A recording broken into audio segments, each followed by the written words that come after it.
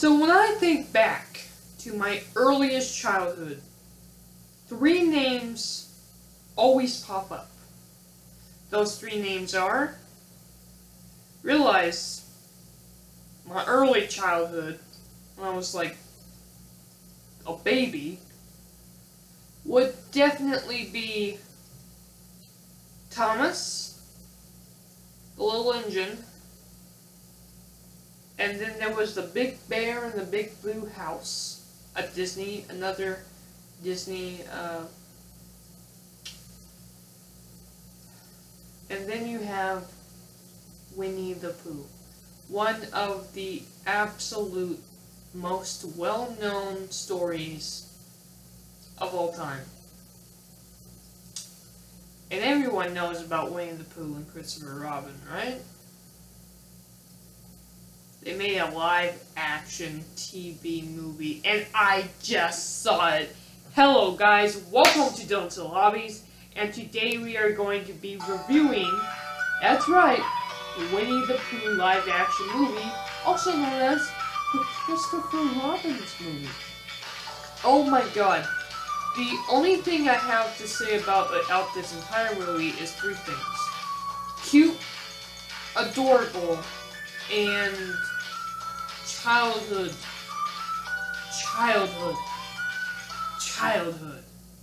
That's all I have to say about this movie.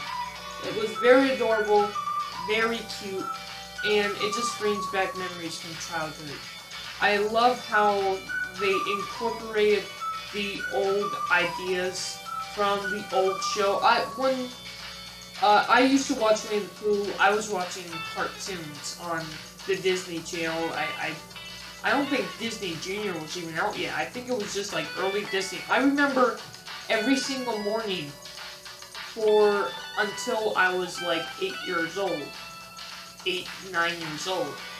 Whenever I woke up in the morning to go to school, my favorite thing to do was to watch Winnie the Pooh. And then, so I would turn on the TV, watch Winnie the Pooh, get dressed, eat.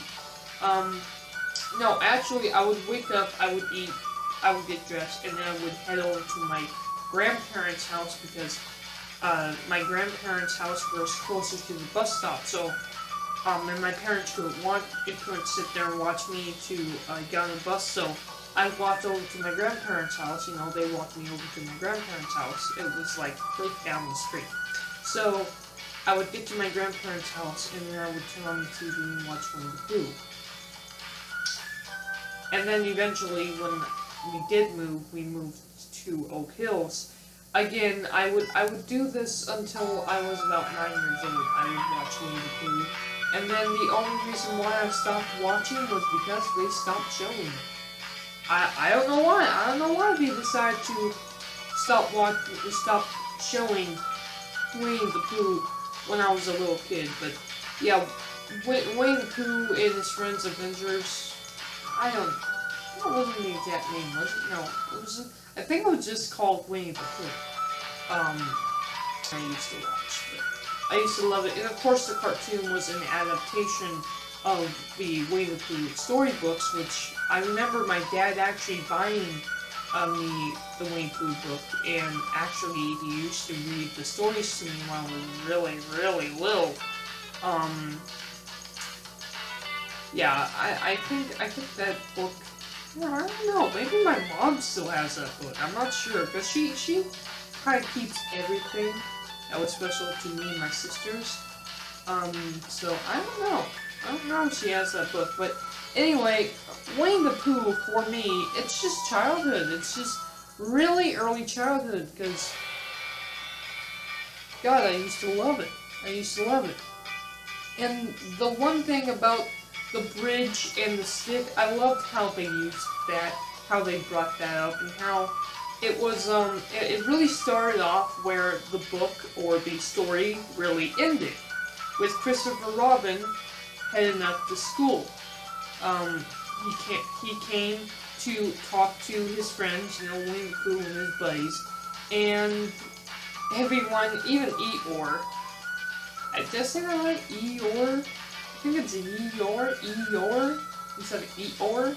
Whatever, I'm gonna call it whatever I want, so screw that. Anyway, Eeyore, including everyone else, is pretty sad about seeing him go, but I like the little speeches, especially when, you know, it's just him talking to Winnie the Pooh about always remembering him and everything else, and then that's pretty much the end of that.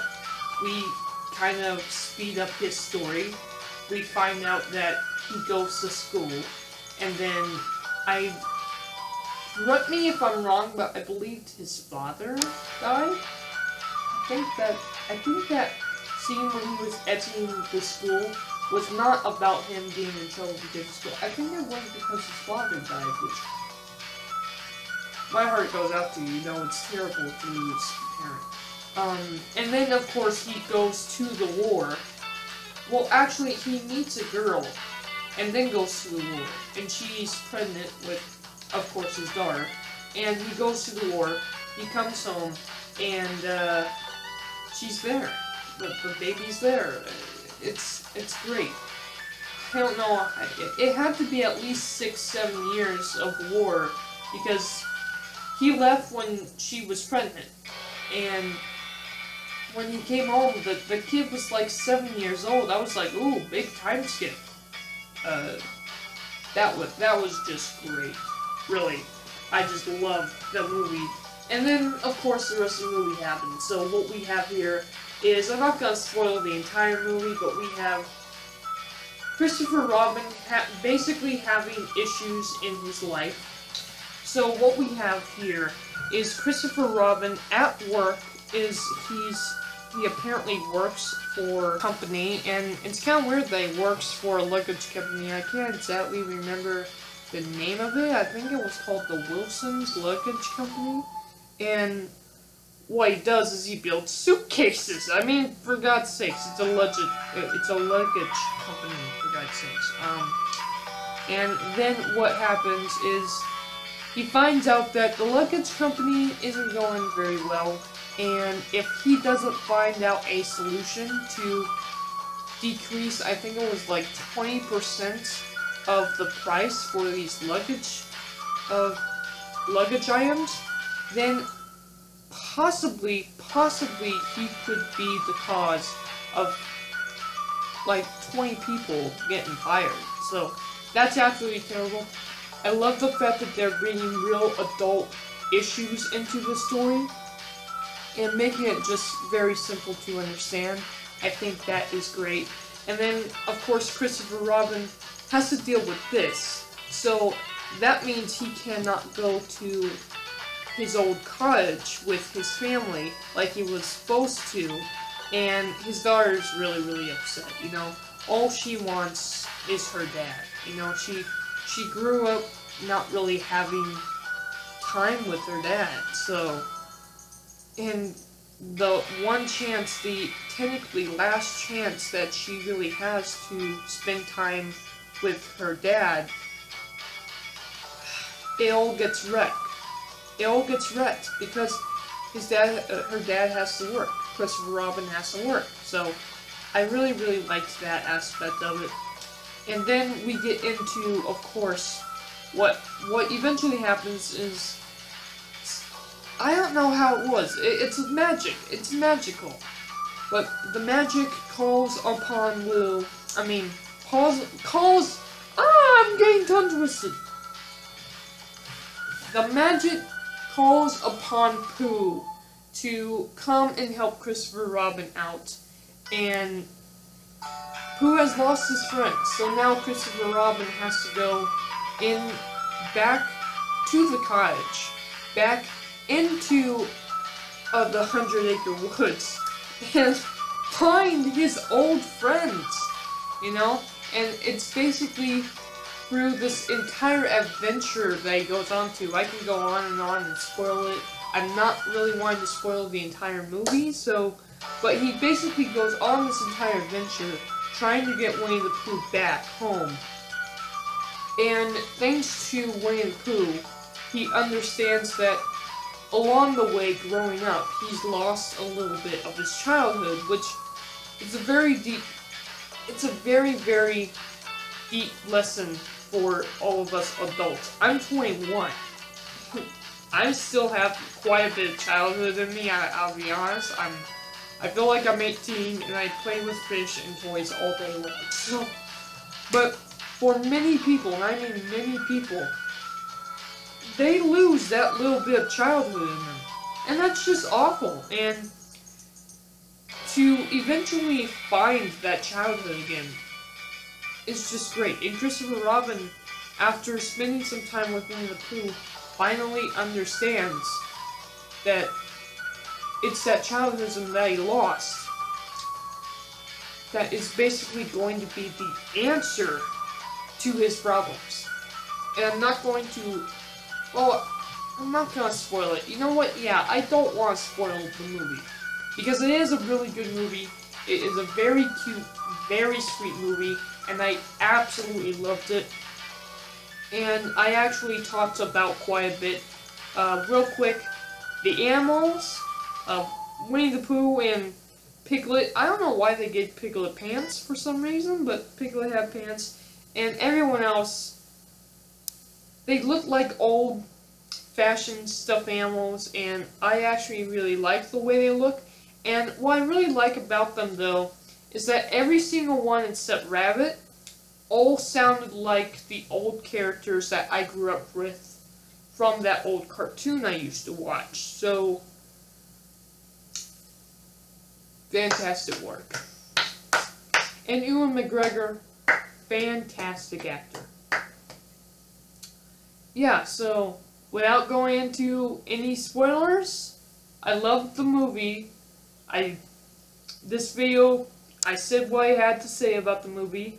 Loved it. It's a fantastic, adorable little movie. That's the big word I want to say. Adorable, cute, and absolute memories of childhood back. That's all this movie really is. Let me know down in the comments below, did you see Christopher Robin? And did you like this movie? I loved it. I loved it as an adult. It just brought back feelings of being a kid again. And that's all you could really ask for. Which is it's just great. It's just great. You know, I know it wasn't gonna be as big and as interesting as maybe the Marvel movies or Star Wars or my anime shows. No, but this really hit the feels for me. This movie hit the feels simply because it just reminds me how much I've grown and how much I still feel like a kid. And I'm very, as much as I probably shouldn't be, I'm very proud and very happy to say I still have a little bit kid in me. And I think all of the kids who are watching this movie, the new kids, are really going to love Winnie the Pooh. And for all of the parents, all of the adults like me, we have a little kid screaming inside of us, and this movie is just going to bring that out. I really do believe that. Anyway, guys, thank you guys for watching, and I'm out. Bye.